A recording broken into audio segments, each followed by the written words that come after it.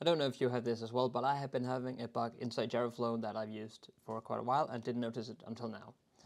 If you open Gyroflow and you open a file from a GoPro Hero 11 mini, at least for me, and you open a recording that is 8:7, you will notice that it is stretched. This is because the program probably is expecting that the input file is an 16:9 image, but it is not. In this case, it is an 8:7, meaning that it will be very squished. So it will look wrong when it applies the image correction and stuff like that. It looks very weird. I've seen it online. A couple of other people as well have this issue where it sort of gets this weird distortion effect.